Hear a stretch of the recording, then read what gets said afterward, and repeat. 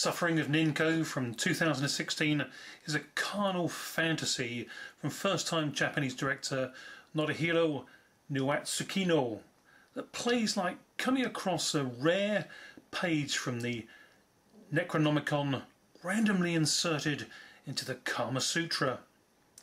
The sultry Japanese juices flow here with a demonic daydream afterglow as this captivating curio tells the tale of a young, virtuous monk named Ninko, who despite his paragon of monkhood values is the desire of all the local village females and a couple of fellow monks to boot.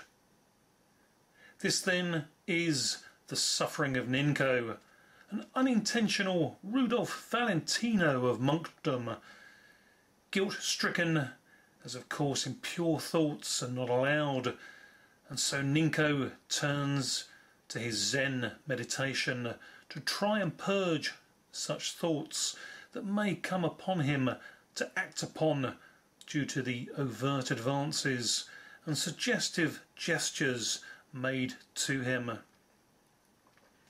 Forget begging for alms. The local lady community in this sexy tale of a long time ago set around a mountain temple want Ninko body and soul. Ninko just seeks to be even more virtuous.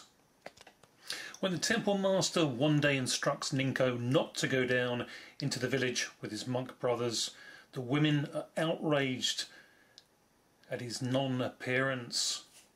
One young woman, though, surprises Ninko at the bamboo forest next to the holy temple and offers up her naked body to him. But as she places the startled monk's hand upon her breast, his hand burns and he runs away.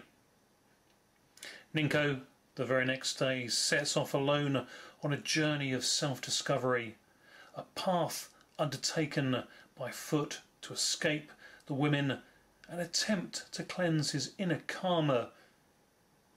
He hikes high into the mountains and battles to regain his virtuous stature.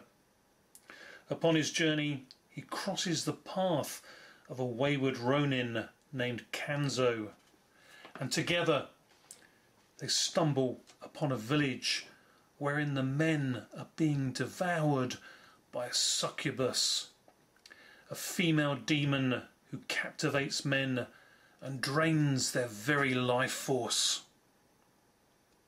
The village head implores the masterless samurai and the meandering monk to team up together and rid the village of this accursed demon.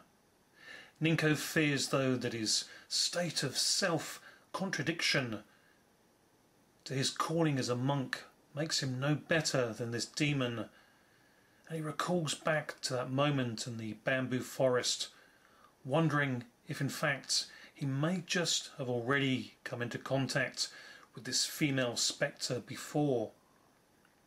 Whatever the scenario, suffering of Ninko bestows a demon-devouring delight for all who stay with this slower-paced, mercurial piece from this first-time director, showing great promise here for the future.